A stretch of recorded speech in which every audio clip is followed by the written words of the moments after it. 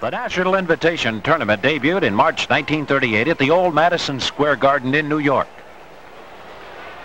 The Temple Owls in the dark uniforms have reached the finals along with the University of Colorado in white. In this game, the Owls are Don Shields, number 4, and Howie Black, 11 at forward, Don Henderson, number 3, and Ed Boyle, number 8 in the guard slots, and Mike Bloom, number 12, at center. The weave is an offense designed to free a man going for the basket.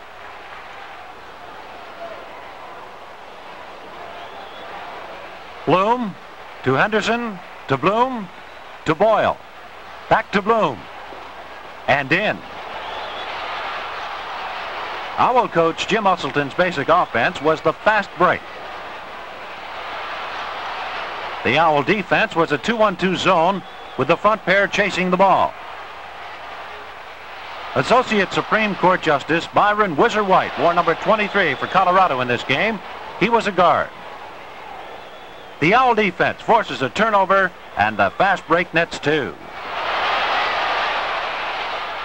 Temple brings it down again, but Colorado gets the rebound, and Ed Boyle's play is too aggressive.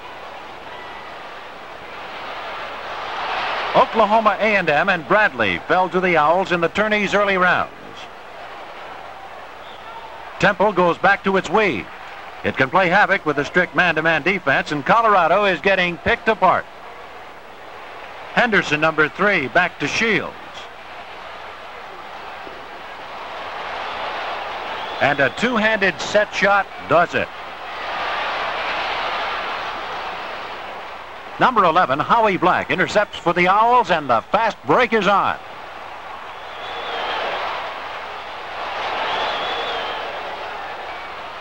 Colorado brings the ball down court, but the Temple defense forces an outside shot, and the Owls get the rebound. Now there's a pass. And a shot. Try again. And again. Switch. Colorado brings the ball down, but the Owls zone again prevents an inside shot.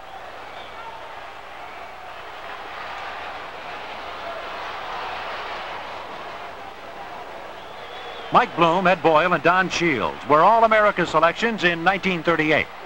Shields was the NIT's most valuable player, and Boyle was the tournament's leading scorer. The Owls come down court. Mike Bloom fakes the shot and passes off to number 3, Don Henderson, whose shot is no good. Whizzer White gets the rebound. And Colorado gets 2 points from outside. The other Owls in 38 included Albie Friedberg, Bob Nickel, Reds McDermott, Jim Kildorf, Tony Alfano, Jim Busha, and Jim Usselton Jr. Harry Litwack was freshman and assistant varsity coach. The Owls went on to win the first NIT 60-36 to become the nation's top collegiate basketball team of 1938.